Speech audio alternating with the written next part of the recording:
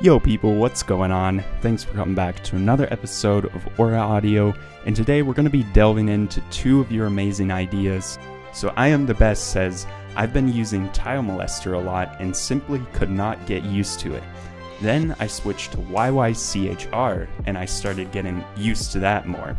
I was actually able to change the looks and colors of an actual sprite in-game. I changed the star post in Sonic Advance 1 and 3 without any issues. And next we have Michaela Cameo says, nice, finally a good video about this, thanks. And I think she was referring to one of my ROM hacking videos. And she also said, I'm seeing some more people comment on Harvest Moon. Is it possible that we could do this with Sim series? So thank you to I Am The Best and Michaela for your ideas. And if you have your own idea, make sure to comment it down below and it may be featured on my new website. Also, while you're at it, make sure to hit that subscribe button and turn on those post notifications, because the algorithm these days is kind of crazy, and if you're unlucky, you may never see one of my videos again.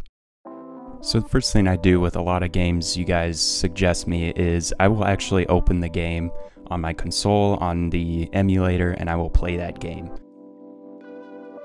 What I do is I try to find something that I might want to edit or change, because I gotta go into this with a goal, kind of knowing what I want to accomplish. And so the cool thing about Sims is there's all this like architecture, kind of layouts, so there's a lot of stuff to change here, so I just kind of explore it.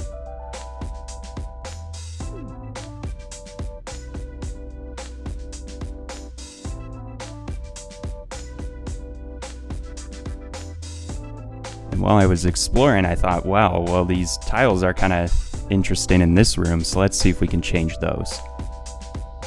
And once I find the place I want to change, then I open up another program you might be familiar with, Gameboy Advance. It's basically another program that allows us to play the game, except this time we're going to extract all those little colors you see on the screen from the game so we can have them. So everything you see here, we're going to go to the palette viewer, and all those background colors are right in there.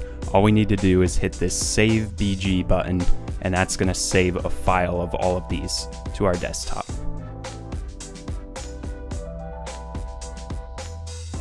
Next, we're going to open another program called No Cache GBA, and the cool thing about this program is we can see the locations of the image on screen inside the Game Boy Advance memory. So once you go to your place in the game that you want to edit, go ahead and open up the tile viewer. And once we click on the correct background, we can actually see a layout of all the tiles on screen and the address. So what we can do now is we can press Command or Control G on your keyboard when you're in this window, and that will bring up a search bar.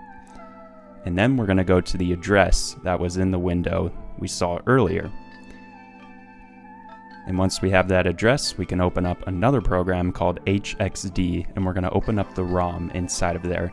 Click Command or Control F, and that's going to find all the hex values we need. So we can type in that same sequence we see inside the No Cache GBA, and make sure to type in a long sequence, otherwise you won't find it unique.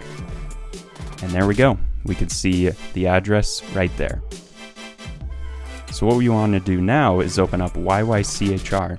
We can open the ROM again. There's going to be a lot of that in this, opening up the ROM, and we want to go to that address. And once we've arrived there, you can sort of see it, but what's going to help us is that palette we created earlier. So I'm going to go ahead and open that up. And we see we have multiple palettes actually inside of one file. So that's the correct palette right there, or it seems to be. So what we're going to do now is shift the image over a little bit and make sure everything's lined up all nice.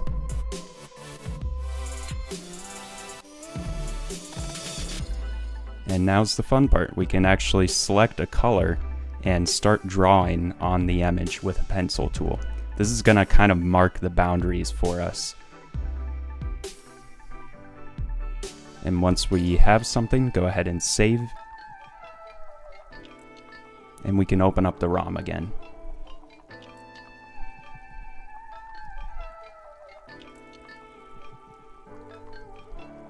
Now an interesting thing you'll notice is there's one square that's out of place. Well, that's because this game actually has two palettes that it uses for different shades of lighting. So what we need to do is we need to find the alternate palette and we need to change the color. If you all want to see how to edit those palettes, make sure to stay tuned for the next video, and I hope you enjoyed this one. If you do, it means a lot to me. Please leave a like. These videos are hard to make, and I will see you guys in the next one. Peace.